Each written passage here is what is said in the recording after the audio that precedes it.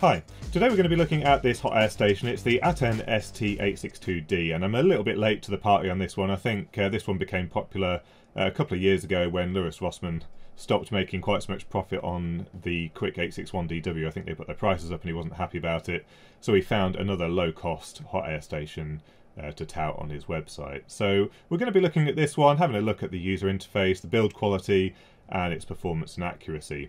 It's a 1000 watt heater hot air station with an airflow rate all the way up to 130 litres per minute, and this particular model was supplied to me by PhoneFix China. They've got their own website, but also it's available obviously on AliExpress. Let's have a quick look at how much this one is going for. So here it is on the China PhoneFix website, and it's available in two different versions, with the 45-degree nozzles or without, and it's also available in 110 volt or 220 volt version. So it's £112 plus shipping, and that depends where you are in the world. If you look at their AliExpress store, then it basically has the all-inclusive price. So we're talking about £167 or so, and it's again available in that 110 or 220 volt version.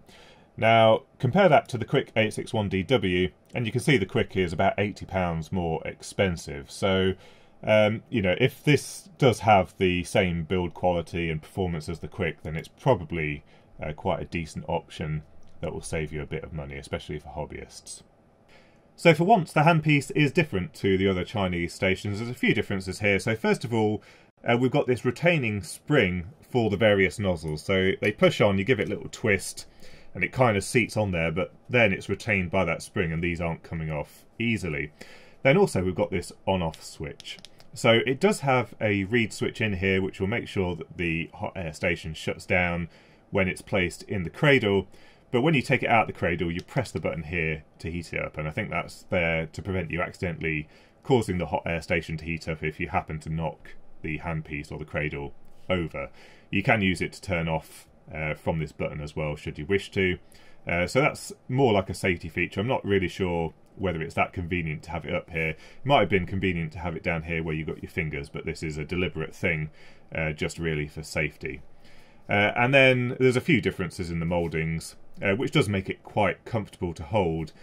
And then we've got the strain relief and the tubing. Now this is quite different tubing to all of the ones that we've seen before. It's almost this matte ESD conductive tubing, really quite soft and pliable, but it is thick in diameter.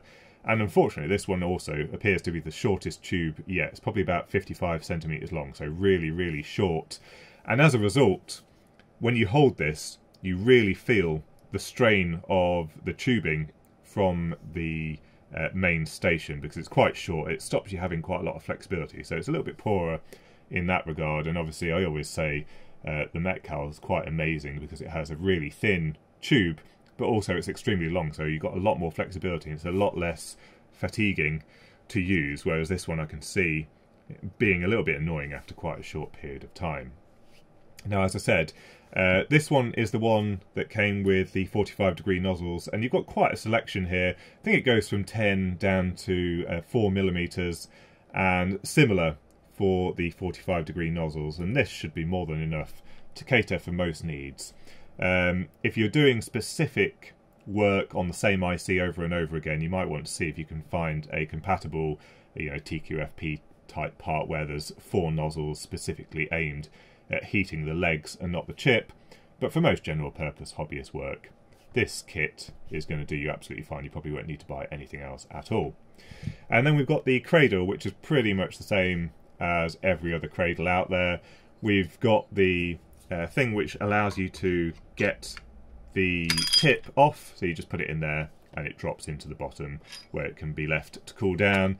And there is a magnet in here, so when you place the handpiece in the cradle, it knows it's in there and allows it to shut down. This is fairly quite heavyweight. It's all made of metal, but I think there's an extra piece of metal at the bottom to make it a little bit more bottom weighted, but that seems to sit quite happily there without any risk of falling over. And onto the main unit, and once again this is a completely different form factor to most of the Chinese stations that all seem to be loosely based on the same design. This one has flat sides, which is quite convenient actually. It means that you could place other pieces of equipment above or below, and it's also really quite shallow, so if you've only got a small work bench or something like that, this might actually suit a little bit better than some of the others that seem to be big for no real reason. Half of them are quite empty anyway. So it's made from a folded sheet steel design, and one thing that I've noticed is it only has the air vent on the bottom, and this is where the air comes in to be blown out through the hot air nozzle, which might mean that this is actually going to pick up dust off your workbench and everything else, because this is, you know, we've only got this little bit of space here. It's very likely to pick up particles and dust from here rather than at the back like most of the other units, so potentially a little bit of a poor design choice there. It does feel quite nicely built. Apart from the front panel, these buttons are loose. There's almost 2mm of play before you get to the point where you press the tactile switch underneath. These are really quite loose, so I'm not really a fan of that.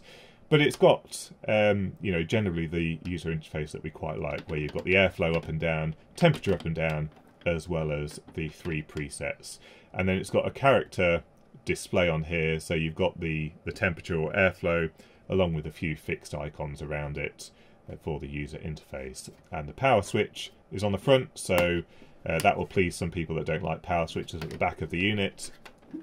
And then just on the back, we've got an IEC connector. So let's take a look inside the unit. Quite a nice build inside. So we've got the fused IEC connector at the back here, and the line and neutral goes straight to the double pole power switch at the front, and then the power then goes to this filter PCB. And the filter PCB has a couple of suppression capacitors on it, a common mode choke, as well as 2 Y capacitors that go to this screw terminal here that then goes to the earthed chassis. So that's to prevent too many bits of noise getting out the AC power lead. And then the wires here actually end up going straight to the front panel PCB, and then another pair of wires go out to the mains power transformer. You'll also notice there's a relay on there, and the reason that the power goes straight to the main PCB is that we do need mains on here to provide power to the heater in the handpiece, and it looks like this relay here actually can physically turn off power to the heater, so it's not just under control of the triac, which is quite a nice feature.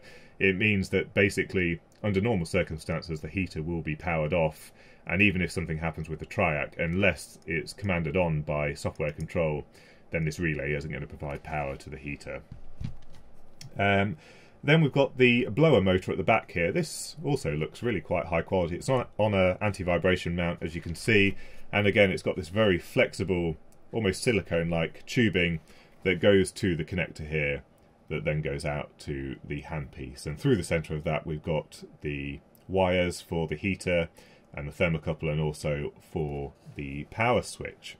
So that all looks pretty good, and there's a good solid earth connection, ring crimp and everything onto this earth stud on the bottom of the unit there. So everything all looking good. The wires all seem to be cable tied together. The only thing I don't like is this was actually sitting on this quite sharp edge, so I'll just push that down a little bit better so it doesn't fray on this sharp edge here. So the front panel PCB seems to be fairly well laid out. At the top here we've got all of the control electronics. So we've got an ARM 32-bit microcontroller just here, as well as the 2 programming headers, so JTAG, and then this looks like a bootloader / UART type connector here. This connector goes to the handpiece, so we've got the thermocouple and that push button, and also the read switch, and you can see here, here's the op amp for the thermocouple to give us the analog voltage into the microcontroller. So all the control electronics at the top. We've got a twin 9-volt winding from the transformer going straight in to these linear regulators, so this is providing a couple of voltage rails for the electronics on the board. Then we've got the brushless DC motor driver at the bottom here, and you can also see a switching regulator here to give us our regulated 24-volt supply. So that's all connected to this connector here, and then we've got yet another power supply at the bottom. This one seems to be doing the zero crossing detection as well, so a 7-volt AC winding giving 5 volts for control of the relay, but it also seems to be doing the zero crossing detection for the triac here, which once again is opto-coupled. So we've got good isolation all over the place, isolation slots, all of the planes cut away around the AC section. So overall, this is actually quite a decent layout, and the assembly all looks really quite nice. So no real complaints on the build quality of the internal electronics of the main unit. It looks like the transformer took quite a beating during shipping. It must have been dropped or something like that, because this winding is all cockeyed compared to the rest of the transformer. Hopefully it's still working properly, because it's quite a unique winding ratio on here. I won't be able to find a replacement directly. But wow, this has a really, really strong smell of transformer varnish. You could probably get high if you left the cover off for too long, and obviously this is going to be blowing out the nozzle because it's going to be sucked in straight through here. But yeah, really, really strong smell. Right, so let's power it up, and it gives you the firmware version, and then it says off. And you'll notice when you take it out the cradle, by default, nothing happens. You have to press this button here for it to start heating up. And that heats up fairly quickly. You might just be able to see at the top there, it says real, which is suggesting that this is the real temperature in the handpiece. Now, there's no way it's that stable, so it's obviously giving some extremely filtered value, but this is the temperature that it's actually measuring here. We can quickly adjust the temperature by pressing up and down here, and it changes to set instead of real, and then it goes back to real, so you can see it's already reached 290 degrees C. So pretty simple user interface. You hold it down and it goes up in 10 degree steps, or you press it individually and it goes in 1 degree steps. And then we've got the same for the airflow, so it's saying 50% airflow at the moment, and we can adjust that just here. And it's quite a smooth sounding blower, but it gets pretty noisy above about 30% or so. But there is quite a bit of airflow. I'm not sure it's 130 litres per minute, but certainly that feels more powerful than anything you'd need to use on a normal PCB. Then we've got our presets here, so we can just go through, and if we want to set a new preset, for example 410 degrees C at 45, we hold down the button and it stores it, so we can go through at 410, 45%. So very, very straightforward user interface. And then you can either press the button on the handpiece, or you can put it in the cradle, and the fan speeds up to cool down the heating element until it gets to about 100 degrees C.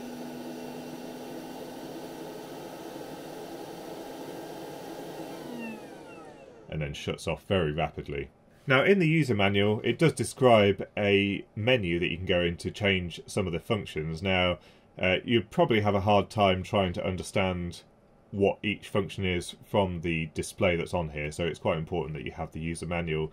But you can go through, you can put a lock on the temperature so the user can't adjust the temperature. You can change the units between C and F. You can reset the factory default temperatures and also the calibration.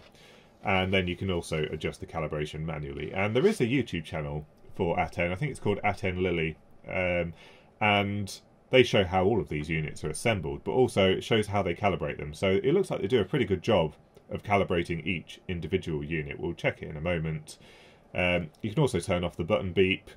There is a timer, like you see on a lot of these hot air stations, so that if you've got a specific process where you only need to apply heat for like 25 seconds or something like that, this can facilitate that. You can turn a standby function, which allows you to have the unit go into standby after a certain number of minutes. And then there's also the option to override that startup mode. So if you want this to heat up every time you take it out of the cradle instead of using the button, then this describes how to do that. That's option 5, and you can turn it from normal mode into the forced mode. So let's see if we can do that. So to enter the user menu, you press 1 and 3 together for about 3 seconds, and then you can scroll through the menu options by pressing 1 and 3, 1 to go up and 3 to go down. We'll also turn off the button beep. So to change the setting, you press up and down and then press 2, and that's turned off the button beep. We do have to enter the user menu every time you change a setting. And again, we can change it there. Press 2, and now when we remove it from the cradle, it should start heating up. There we go. And when we put it back in, it starts cooling down. And I think we should still be able to use the button on here as well. So we pressed it and it's cooling down. Press it, and it starts heating up again. So yeah, quite a few useful features here if you don't like the way it works by default. So let's have a quick look at the calibration of the unit. Right, so we've carefully got the thermocouple placed so it's not touching the metal part of the nozzle, and we'll start heating this up and have a look at the calibration. So we'll do the 200 degrees C first. And that is surprisingly good. As you can see, that's pretty stable there at 200 degrees C. Let's increase the temperature.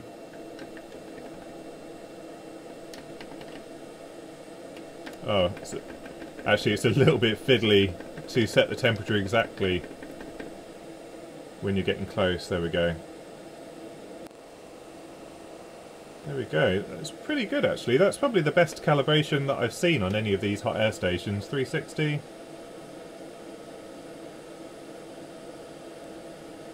You can see it slowly climbing that last bit. This temperature is obviously fake. We can see what it is on here. But slowing down right at 360, so just slightly over. And let's see what the maximum is. 480. So it climbs very rapidly as it's getting there. And then it's a little bit slower to get to the final set point. But it looks like the calibration is pretty much spot on this thing. So just slightly high on the 480. But it can definitely reach its maximum temperature that it's designed for.